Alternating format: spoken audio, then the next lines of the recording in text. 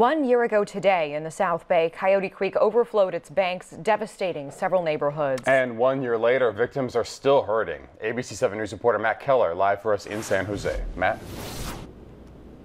Good morning, Reggie and Natasha. It's hard to believe that it's been a year since Coyote Creek flooded, and the work is still being done here in the Rock Spring neighborhood of San Jose. This was a hard-hit area. The streets were flooded, cars damaged beyond repair, and of course, residents evacuated from their homes. You remember the images from that day. Rescue boats had to get people out to safety.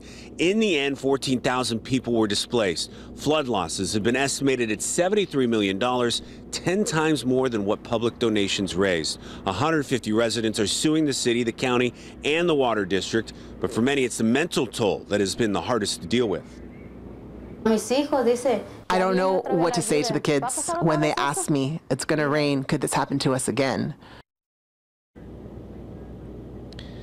After the flood, $6.8 million was raised for flood assistance. Nearly 4,500 people received assistance, with $3 million for housing and vehicles and basic needs, $3 million for emergency financial aid, and $200 million for emergency shelter and meals. Parents and neighbors of Shirakawa School established a donation center and raised $30,000 for gift cards.